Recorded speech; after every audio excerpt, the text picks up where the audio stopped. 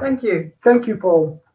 As Paul said, basically this talk is about really the last chapter in the book, The Gift of the Sea.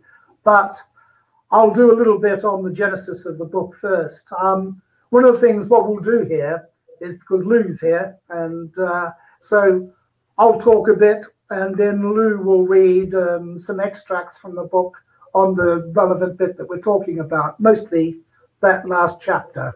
We'll also put some slides up, but not having used Webinar Jam before, I think we can get it right, but you'll have to excuse any glitches. They'll be our fault. When I was talking to Paul previously, and this is in the preface to the book as well, the genesis of the book was really that over the years, over some 30 odd years, I've been collecting books, papers, all sorts of stuff about yachting in the Mediterranean and sailing generally in the Mediterranean. And some of these, in the 19th century, for example, Victorians had a pretty good go at writing books, and sometimes co-opted quite famous authors like Galsworthy to do it. The French were down there. There were, the Americans came over, and there was quite a lot. It was quite a history of yachting. The sort of turnkey which gave me the start to the book was really when I was in a marina in Göcek, and the very nice young manager of the marina we were in said, would I sign a copy of our Turkish pilot? So I said, sure, So in the morning, he duly wandered up, and this was a few years ago, with a first edition. And I said, no, I'm really sorry. I'll get you, I'll get you a current edition. Don't worry. And he said, no, I took me a long time to get this first edition. And what I wanted is this first edition shows me what this coast was like, what the Turkish coast was like before I was born. I don't think he really meant it to come across like that. But I thought, my God, I've become an artifact already. I'm like a bold lump of stone. And then I thought, this is the original map of Göcek here, along with the map today. I mean, in those days, there were no marinas there. There was a bit of a pier off the municipal pier. Today, we have 6 marinas tucked around Göcek. And this evolution has happened in a comparatively short space of time. But of course, in the pilots that I've been writing, this is all documented, if you like, in the plans, the photos, and the text. So he had a point, even though it did hurt a bit. I didn't really want to be an artifact, but that's what happens sometimes. The book basically follows the history of yachting in the Mediterranean. And so we start this introduction, which covers really just definition of terms, methodology, and what the Mediterranean is like, what the Mediterranean is. Then we go to the Egyptians, who, in terms of the pharaohs and the high priests, are precursors to our oligarchs running around on super yachts these days with winsome women, usually not very old ones. Then we have the Greeks, of which there's surprisingly little. But of course, we have the Odyssey, which is the wellspring, really, for so many of us, certainly for me. And when I first met Lou, I mean, the first book I gave her was the Odyssey. Well, I was shocked to find she hadn't read it. After that, we have the Romans, and we have the two poles apart. We have Caligula and his super yachts, basically, in the lake above Rome. And we have Catullus, the poet who wrote so much about sailing his yacht. And, from his poems, you can tell he knows about stuff that goes on with sailing a boat. After that, we go to again to the Middle Ages and the Renaissance, which is there's not that much. There is some, but for example, there are the kaites, which were used by the Ottomans to get backwards and forwards across the Bosphorus. But they were also used for picnics, and some of them are beautifully ornate things. And there are whole poems written on taking picnics by moonlight on the Bosphorus. Then we go after that to the Romantic poets. And of course, Byron and Shelley and the others escaping England for one reason or another, usually because they had a lot of debts, and also because they were being chased by the fathers and brothers of a certain woman. They went down there and had boats. Both of them had yachts built in Genoa. Shelley, of course, lost his life on his yacht off Livorno. And there were others down there as well. They're just not as well documented as the life of Byron and Shelley is down there. Then we have the Victorians, who, on that, and I have a whole pile of books by the Victorians written in the 19th century now. Most of them really sailing what we would call super yachts these days. There was very little.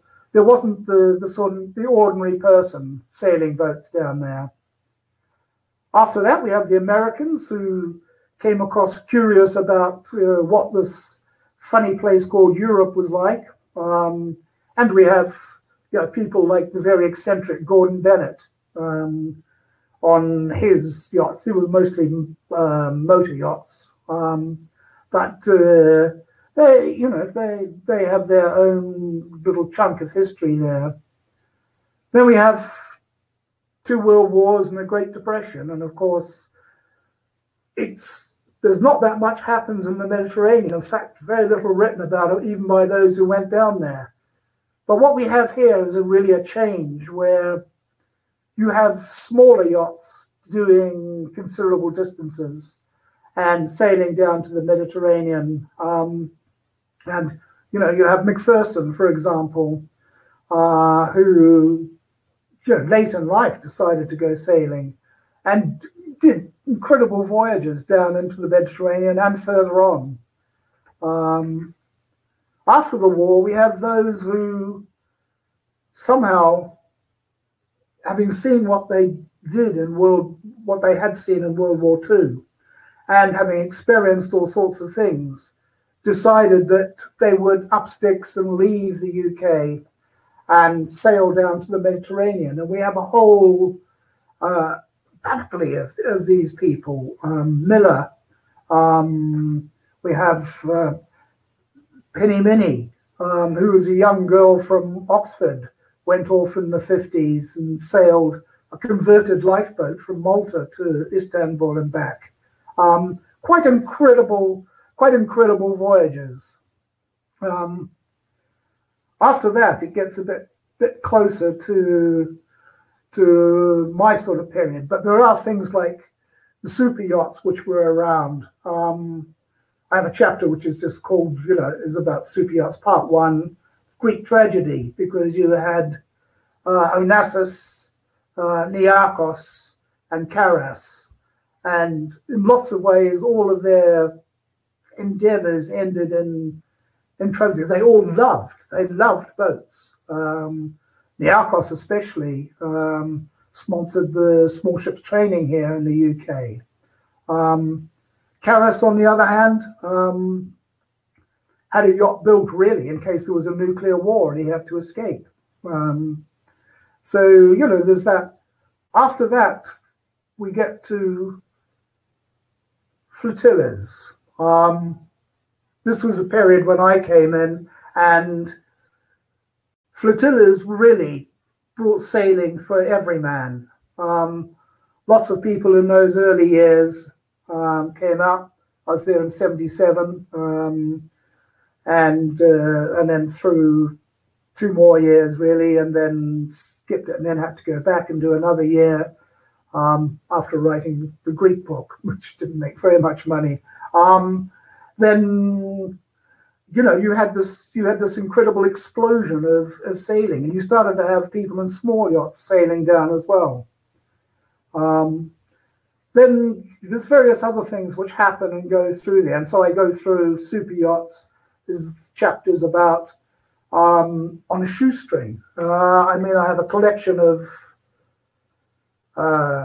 friends and books and papers on people who've sailed Wanderer dinghy. For example, a Wanderer dinghy from Levkis in the Ionian through down to Egypt, across to Egypt, up the Nile, back down again, across to Turkey, some 4,000 miles in a Wayfarer dinghy.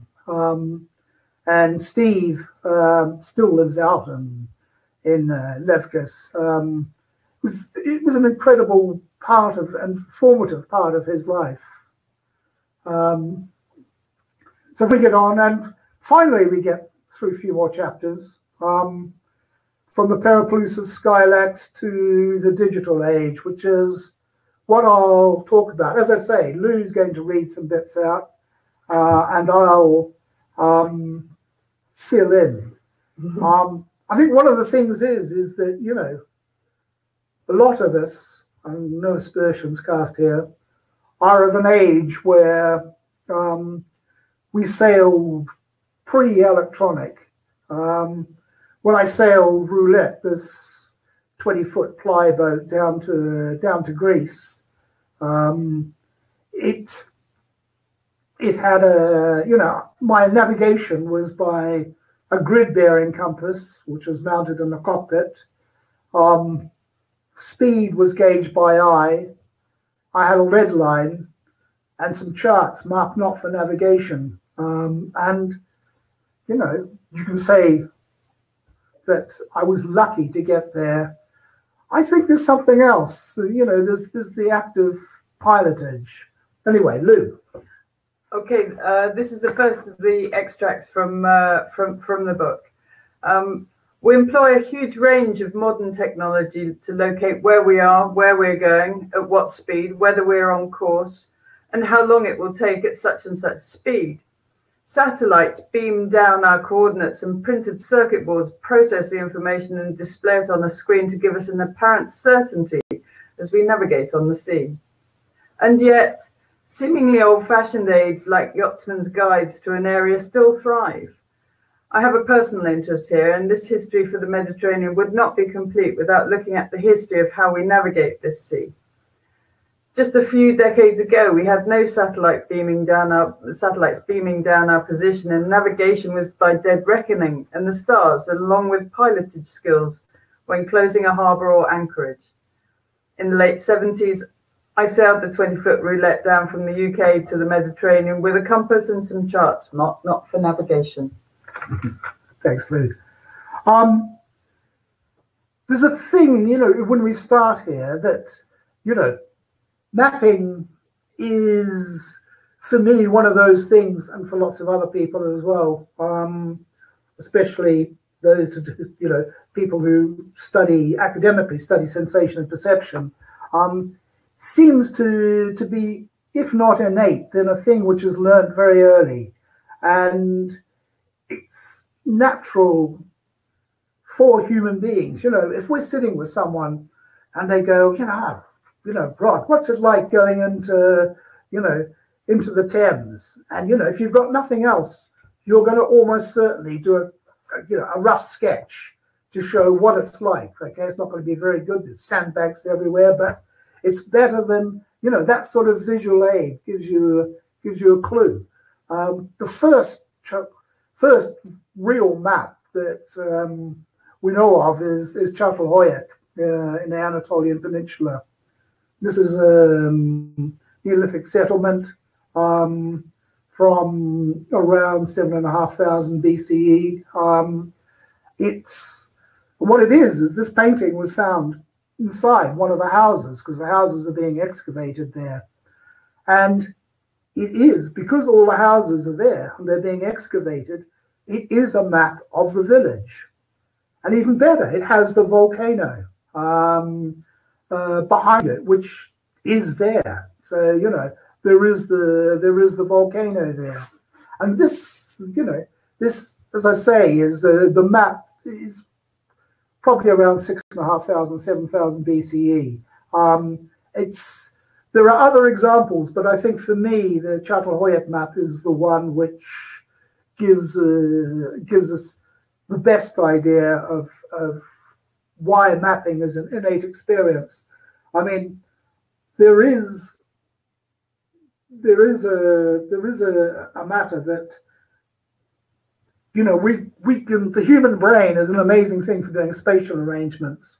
And, you know, there are things I love. For example, if you have 3 dots in the corner in the shape of a triangle, the brain will recognize it as a triangle, not as 3 dots. And there are all sorts of spatial arrangements which we naturally take to be a shape. This, you know, this means that you know, for us, you know, to draw a map on paper or in the dust on the ground is a natural, you know, it's a natural thing. I mean, one of the earliest maps we have is Ptolemy's map, and sadly, as with most of them, you know, we know it's 2nd century CE, but the copies we have are all copies from much later. This is a 13th century copy in the British Museum, the British Library, sorry, and it's, you know, there had to be a lot of other maps around, but of course, you know, these are lost. You know, the papyrus disintegrates, the vellum is consigned to another task. You know, parchment is used for making something else, or writing something else down. So there are very few maps around, although there is quite a lot of mention of maps in texts, but we just don't have them. And, you know, there are, I mean, one of the good mentions, which I haven't actually put in here, it's in the book, is in the play The Frogs, where they talk about maps. And, you know, and we're talking, I think, top of my head, 4th century BCE here. So it's, you know, there is a cognizance of maps. It's just that they've been lost, unlike other things. And for example, we know. You've got a bit to do. I've got a bit to do. Sorry. I'm getting ahead of myself. Absolutely, racing on. I'm just going to go back to the map making and the extract from the book. Map making is most likely a fundamental part of our cognitive world. The ability to make sense and organize the space around us into a 2-dimensional form is one way of making sense of it, of understanding the spatial arrangement of the world, or at least the world that is known. Mapping the stars and mapping the planet goes some way to understanding our place in it, at least our geographic place in it. Whatever else the priests, the politicians and shamans derive from that map or add to it, the basic geography and cosmology in the case of stars does not overshadow the basic uses of a map for knowing where you are in the literal sense. In The Nature of Maps, a book that is quoted, the authors conclude that the reason for the common use of mapping as a metaphor for knowing or communicating has finally become clear. The concept of spatial relatedness, which is of concern in mapping and which indeed is the reason for the very existence of cartography, is a quality without which it is difficult or impossible for the human mind to apprehend anything. And that's from The Nature of Maps by Robinson and Pechenik. I'll come back to you and Ptolemy. Yes, no, so we've done Ptolemy, which is a map which survives, as do so many of the things we depend upon. When we get to Skylax, for example, what we have is an adulterated manuscript, which was, I'll do him in a moment, Okay. which was lost and then found under a wine barrel, so the stories go, in the 10th or 13th century, anyway, in medieval times. In terms of, what we have around us, for example, this stuff I love. One of them is the Tower of Winds in Athens, which, where that they have an amazing understanding of what's going on. It faces exactly towards all the cardinal points of the compass. It has the winds circulating in the right direction for depressions. It used to have a water clock in it. And this was constructed in the either first century BCE or first century CE. It's at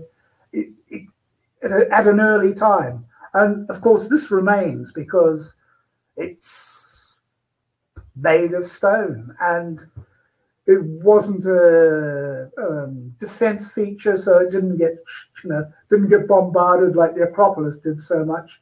It's on the way up to the Acropolis and what's left of the Roman Agora. Well worth a visit. Of course, the other thing they have there in the National Museum is the Antikythera computer. And this is an amazing find. It was found off the island of Antikythera. And there have been various attempts to reconstruct it, pretty good attempts, which are in the museum, National Museum there as well.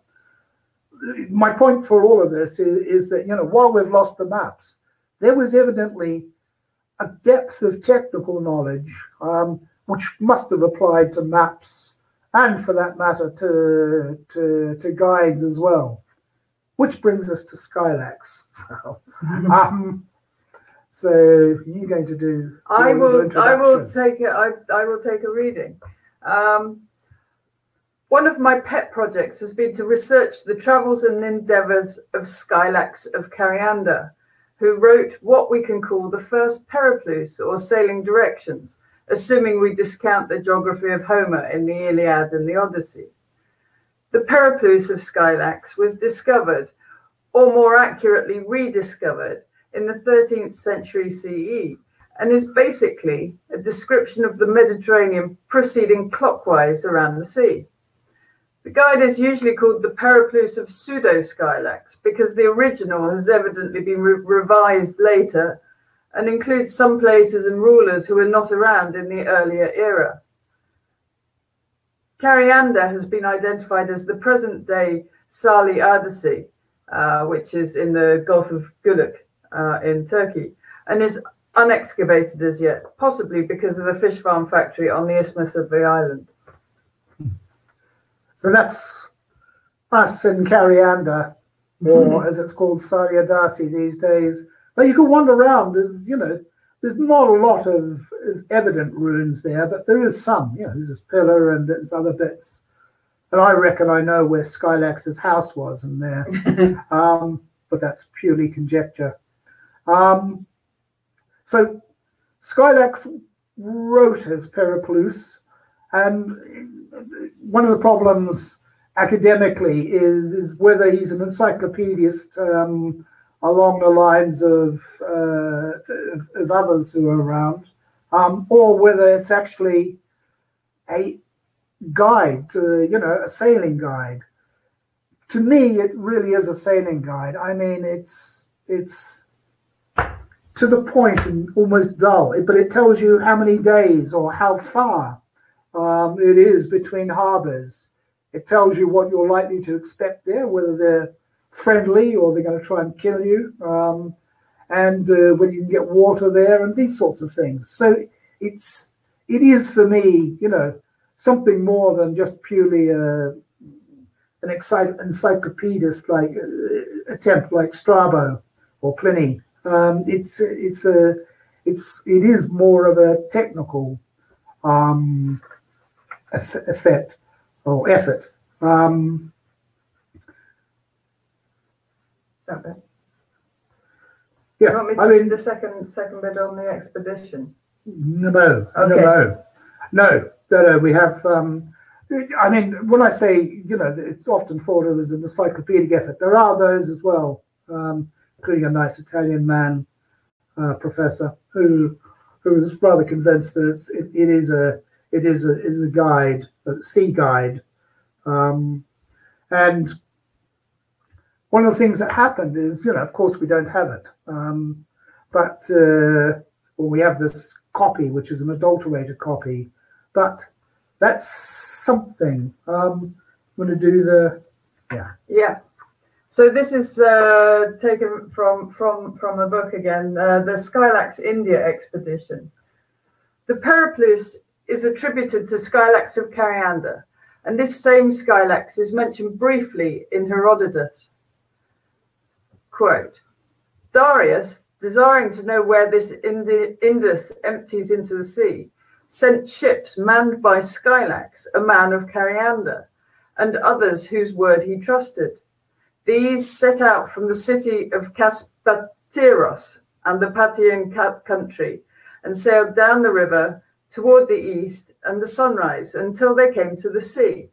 And voyaging over the westward, they came in the 13th month to the place from which the Egyptian king sent the above-mentioned Phoenicians to sail around Libya.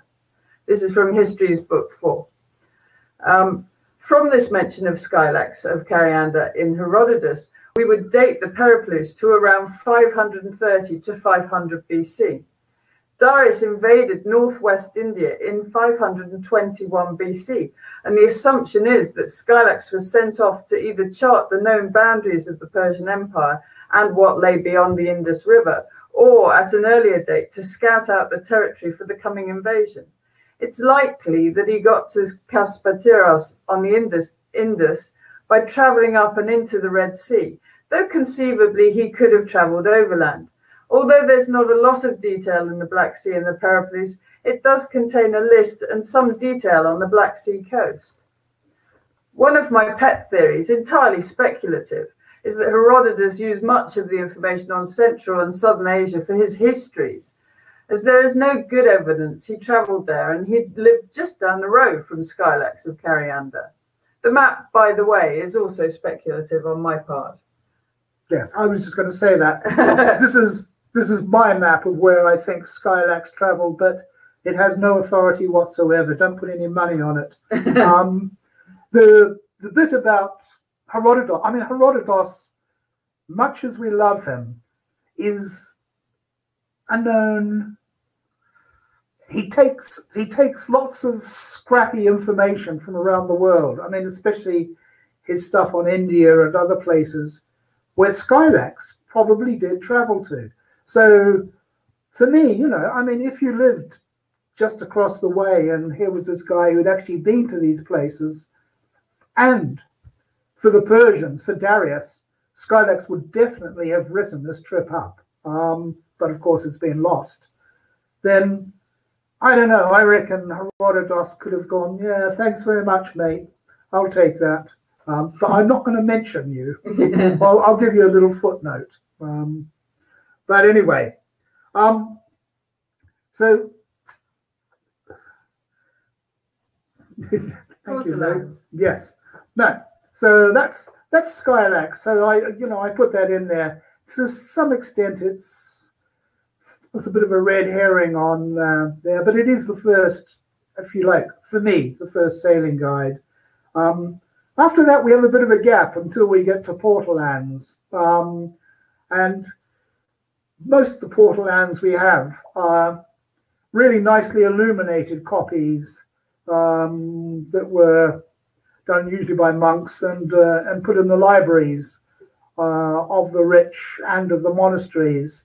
They're unlikely to be the actual Portulans that trading skippers and merchants used.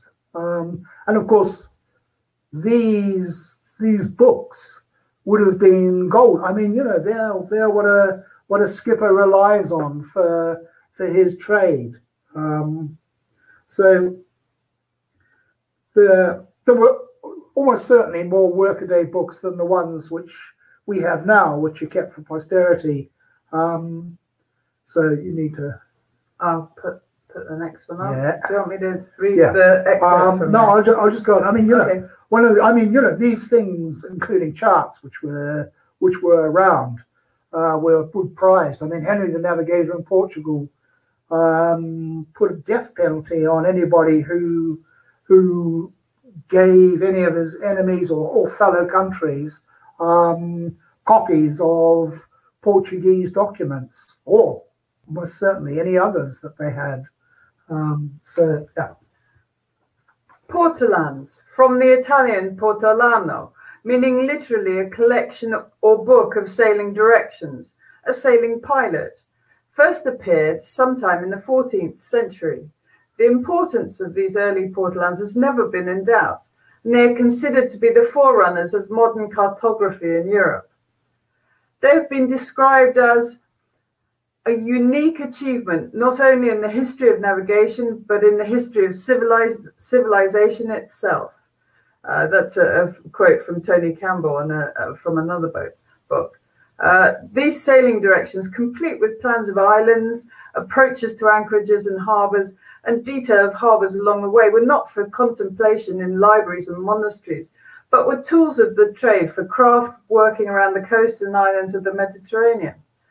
For the captains and navigators on trading ships, portolans were essential aids, enabling them to navigate cargoes safely from one place to another as quickly and safely as possible. The portolan also gave details of conspicuous objects on the shore, like castles and towers, which could be ticked off on passage and sighted for the approach to a destination. This is navigation by the Mark I eyeball that we still use today. Sailors are also aware of the signs on the surface of the water indicating currents and possible dangers to navigation. Given you can often clearly see the bottom at 10 meters in the Mediterranean, a lookout forward watching for dangers and shallows would be normal procedure to warn of reefs and shoal water. Oddly enough, and we'll come to this. Yeah, hold on for a while for very rest. It's these Portulans, which up through the ages became more and more detailed, used rum lines together, for directions, and the navigation using these became a great deal more sophisticated. I mean, there were still, in lots of ways, people penciling and drawing their own Portulans up until the 19th century. And Emre's, for example, in their collection of some of the books they have up there, have some wonderful old journals, I think that they call them. But they are, in effect, Portulans, with ink sketches of the harbours, directions for getting in there, dangers, all of that sort of stuff, which is useful when you're sailing around. Now, one of the lesser known to some people who did Portulans is Periplus. Periplus is known for the segment of his real map, his world map, which shows the Atlantic and is in fact 1/3 of a whole map. The other 2/3 have never been found. Again, this was found in 23, I think, by a German or Austrian in the library in Topkapi Palace. But Periplus is known for this, but in fact, his Book of the Sea, his Kitabi, is a lot more wonderful book, and it deals with all sorts of things. I think you've got a bit, yeah. Periplus. Apart from the use of portolans and these new navigation techniques by ships engaged in commercial trade, the various nation states around the shores of the Mediterranean also had an interest in aids to navigation for their navies, none more so than the Ottoman Empire. In the early 16th century, Periplus drew a chart of the world. It is Periplus' Portulan, the Kitab al-Bahari, a book of maritime matters, that is most interesting. I'm just going to move on to that slide. Like the Genoese and Pisan Portulans and others, this shows in detail the Mediterranean with rum lines and plans of harbours and anchorages, along with pilotage notes. The introduction to the Kitabi has detailed notes on navigation techniques and general things like weather and currents, dealing with storms, the compass, the use of Portulan charts, and astronomical navigation. Various versions of the Kitabi have survived, and it seems to have been a much copied book for the Ottoman fleet. And no doubt for other people as well, when Ottoman ships were captured. It's, you know, it is, as Lou says, or as I say, actually, anyway, it, you know, it has sections on navigation, seamanship, currents, wind and weather, using a compass. I mean, you know, this is like, you know, the Admiralty, you know, directions for seamen, you know, in terms of doing it. And of course, it also has the most wonderful plans, like this one, but you know, detailed plans of harbours as well. The Admiralty, which comes along and really starts with Beaufort, who himself spent quite a lot of time down in the Mediterranean, mostly in Turkey, surveying, changed things around. And what happened is that the old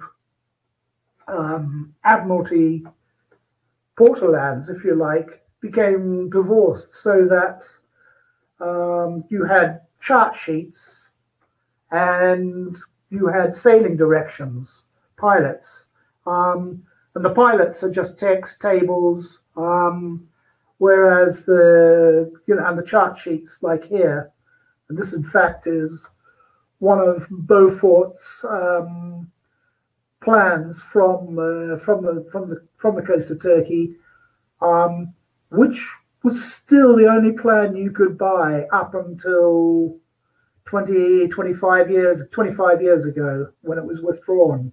I mean, it was still his original 1812, 1813 survey. And I still have them. They are the most wonderful works of art, as far as I'm concerned. The detail and the care and attention to drawing these charts is second to none. Yes, you can excerpt from this section.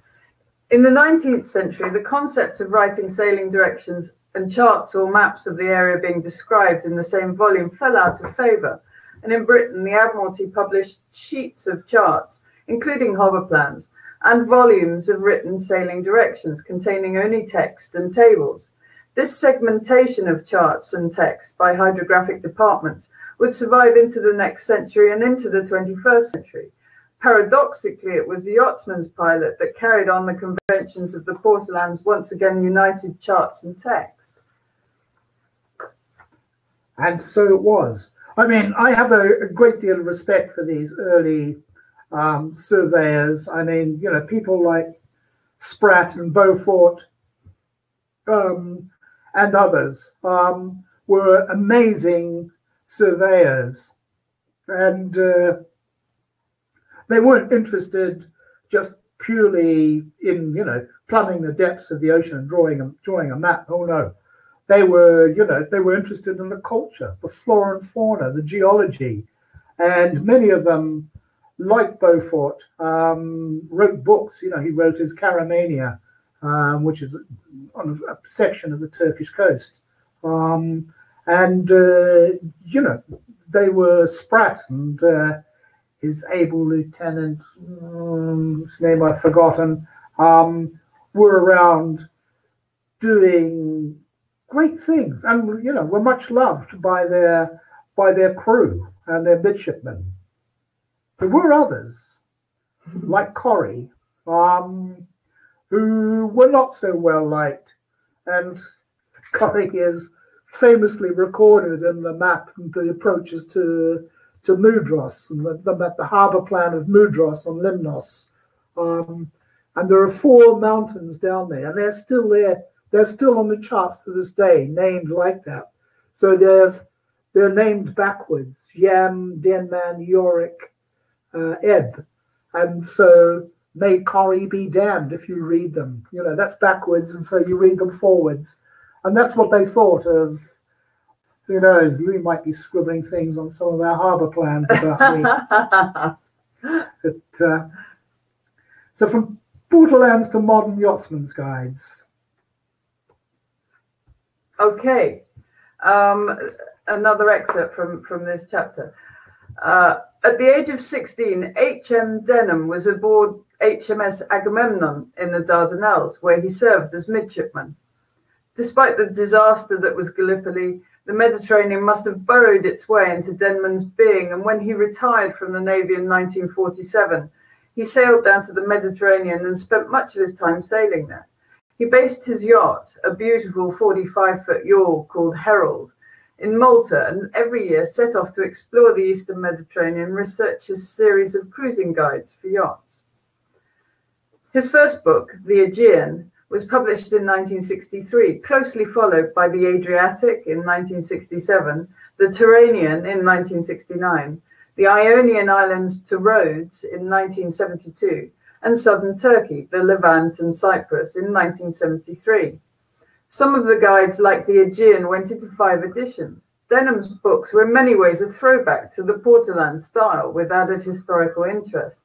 Like many of his generation, he had a wide education that pulled in the classics so that he was familiar with the ancient sites dotted around the coast and included brief details on them.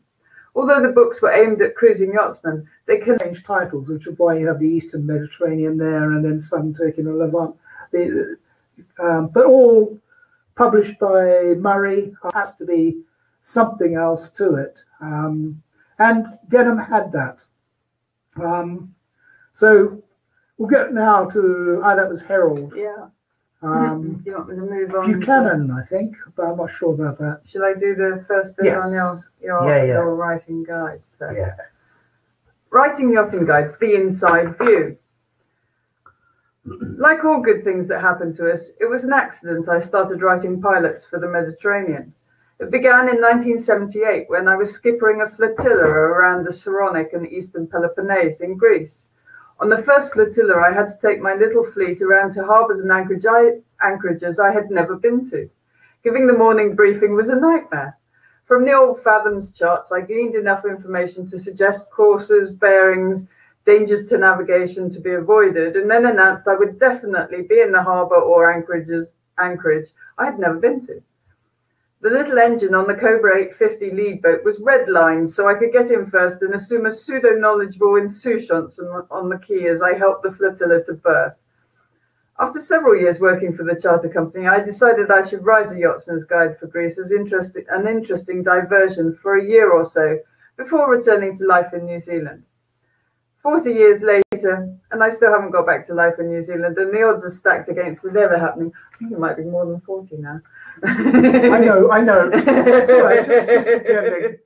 I mean, this picture shows the first plans. What happened is, in that first year, I thought, well, it would be handy for the people on flotilla to have plans of the harbours and also a little bit about them. So a little bit about the places they're going to, a bit about the history, the tavernas, the whatever else there was, that you wanted to put in.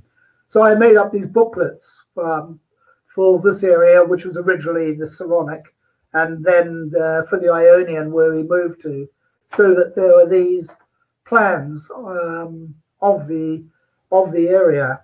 I then set off to go and do, stupidly, a guide to the Greek waters, a guide to Greek waters pilot. And I didn't really think about the extent of what I was doing. And And I have to say, I probably nearly had a nervous breakdown by the time I got up to northern Greece. And by that time, it was October and the weather was getting pretty miserable. But it also, there were a few ups and downs along the way. When I first started out, I started out in March of 1980, going down around the Peloponnese. And I sort of got down to the bottom, got around the corner, and I'd written a couple of chapters by then for the Greek Waters pilot. So I looked at them and I thought, this reads a bit like an academic treatise. I mean, who's going to want to read this stuff? It's just it qualifies everything, which is, of course, what you have to do all the time in academia. It qualifies everything. People don't want all of that. They want to have something they can actually read. So I had to rip them up and start again. That was a bit of a bad moment for me. Along the way, of course, the authorities had no idea what I was doing, and they were still worried. I mean, pretty early on, I learned the Greek word for spy, which is kataskopos, if it ever happens to you. And I was arrested as a spy several times. The worst time was in Plumerion on the bottom of Lesbos. And what I used to do is I had a fishing line tied off in 1/2 meters with knots, with a sinker at the end, so that it looked like I was fishing. Except, of course, when you're doing that along the quay, all the local boys want to come and watch you and see what you're catching. It's got no hooks. It's not catching anything. I'm just trying to get the depths. But what happened was I was usually on my own at this stage, sort of surveying harbours by day and typing them up. This was in the days of typewriter and Tipex and carbon paper at night. But down the Peloponnese, I'd towed a little German yacht into an anchorage because his engine had broken down. And Dietrich said, can I come sailing with you sometime? So sure enough, we're over in the Eastern Sporades, and Dietrich came out. And I had no idea what Dietrich did.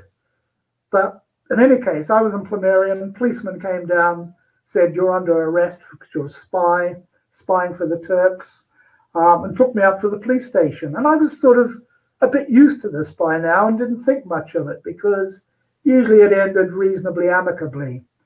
Sadly, in this case, they rang Athens and things weren't looking very good. After I'd been there a couple of hours, Dietrich had gone around and couldn't find me. So he came up to the police station to report my loss. Anyway, I've never seen a man change so much. Dietrich came in, he was a German man, and came in, looked around, said, what's going on in German, and then pulled out this badge. I didn't know he was a policeman. So he had this international police warrant. And anyway, the Greeks there were great. They said, no problem. Coffee, cognac, and I was released. I mean, ever since I've wanted one of those badges, I mean, one of those cards, it's just, it would make it so much easier. It's an odd thing that, I mean, we still make the harbour plans really in the same way that we used to, except we've got a few things like a laser distance finder and several hand-bearing compasses. And so we still draw the plans pretty much in the way that I used to in the very beginning. What we do is we draw the plans up like this here. We make a rough plan first in pencil, triangulate it, get it all correct, do the depths and everything else, and then draw up the plan like this and send it off to Emrays who make it look really nice. So it's interesting. People say, okay, why aren't you using a tablet, when you're out in the dinghy doing things?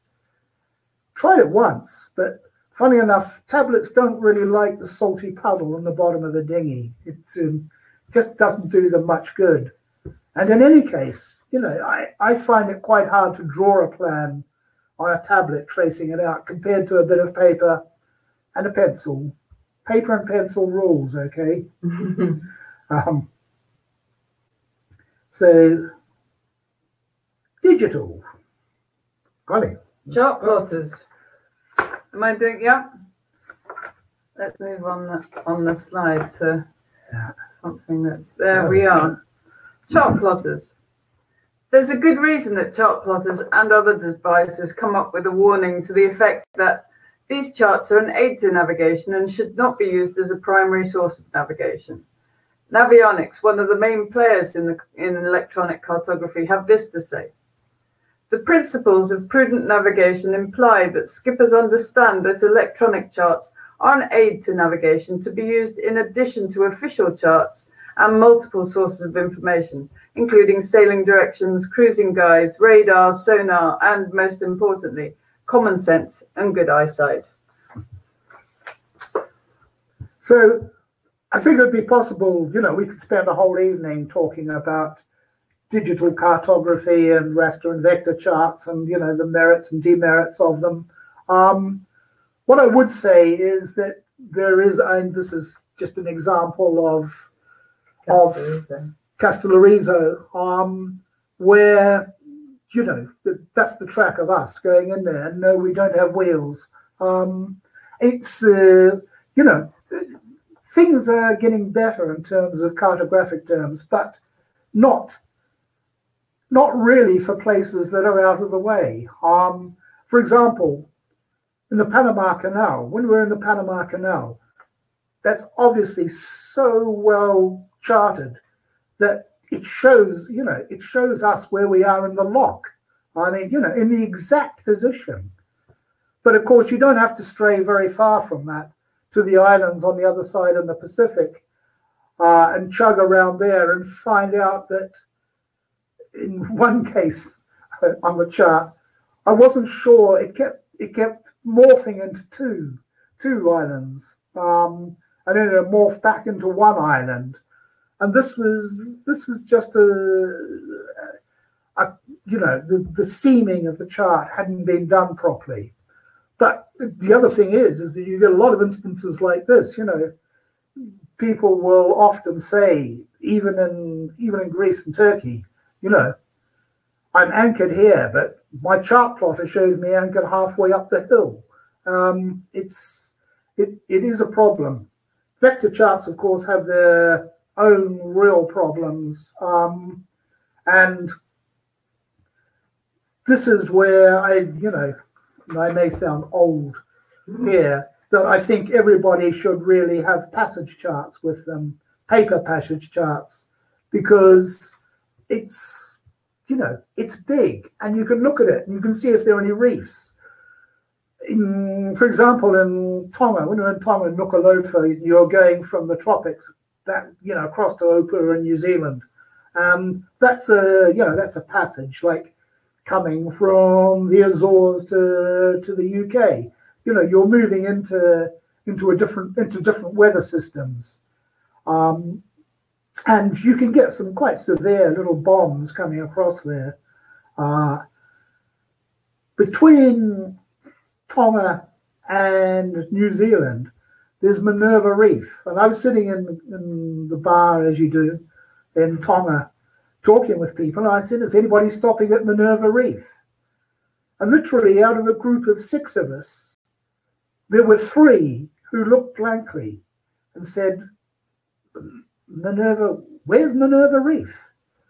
And I said, well, it's on the way. It's almost on your direct track to New Zealand. And they sort of went, oh.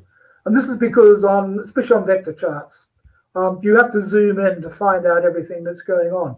You have a big passage chart, it will show Minerva Reef as a dot, maybe, but it will say Minerva Reef. And so that gives you a bit of a clue as to what's going on. You can stop at Minerva Reef, by the way. It's not the most comfortable. And all the crayfish have gone, if you heard that story. But that's the thing. I mean, we came across several instances of people doing their passage planning on a chart plotter or a laptop and coming to grief. I mean, for example, when you go from, doesn't matter whether it's Fiji or from not New Caledonia, up from there, Vanuatu, to Australia, it's a zigzag course around the reefs. Way before you get to the barrier reef, there's lots of other reefs out there. On a passage chart, you can look at it and go, ding, ding, ding, ding. There they are. That's that's what I'm going to do. And then if if needs be, you can look at the detail on your chart plot or your laptop, whatever you're using. But I feel, the other thing I feel also is that there's been a decline in pilotage. The sort of pilotage I'm sure lots of you learnt in the early days when we didn't have as many aids, electronic aids, as we have now. And that just about does it. You can do Q&A now, and it doesn't have to be on the book. Oh, one thing I will say, if we just go, yes. If you think you'd like the book, it's distributed by MRAs. Or I think I've got 8 or 10 copies left here, which for Rin, you can go to the Buy Books button on Tanafar Press and then go to the Gift of the Sea. And there are 2 buttons. One's for non-associations and the other one further down. The second PayPal button is for £26. And I'll scribble in it if you want, although my bank manager tells me my signature is worth 0. So we're going to hand back to Paul now, if that's okay, and then I think if any of you have got any questions, if you've put them in on the chat line, we'd be happy to answer.